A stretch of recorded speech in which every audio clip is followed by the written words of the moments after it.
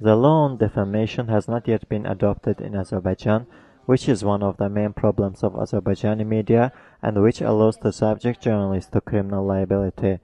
The necessity of this law has been discussed for nearly 15 years, and now there is less interest in the same. Defamation law was the subject of the competition organized by the Media Rights Institute and American Bar Association. The contest was completed on Tuesday.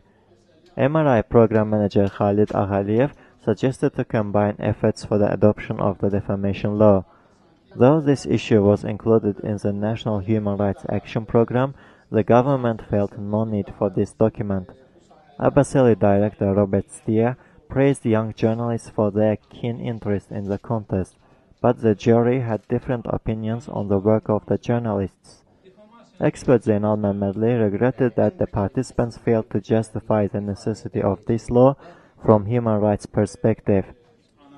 Lawyer Annağı Hacıbeyli criticized young journalists for using expert opinions rather than authors' opinions. Journalist Chingiz Sultansoy advised journalists to base on international media standards. According to journalist Şahverat Çobanoğlu, the author's tendency to refer to legal issues is natural, as Azerbaijani journalism has always had to defend its own rights. The recent changes to state legislation aimed at concealing secret businesses of the ruling family violates the rights of both the journalists and the society to learn the truth, said Çobanoğlu. Expert Ələsgər Məmmədli noted that large amounts of fines against media organizations are as dangerous as journalists' arrests. He cited the Hural newspaper, whose properties were confiscated following lawsuits against it. There were cases where the European Court of Human Rights determined the maximum amount of fines against newspapers.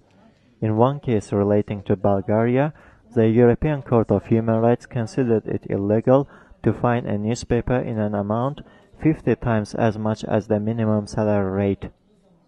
But in Azerbaijan, courts sentenced the Hural and Azadlık newspapers to 50,000 and 30,000 manat fines respectively, which are between 250 and 370 times as much as minimum salary rate.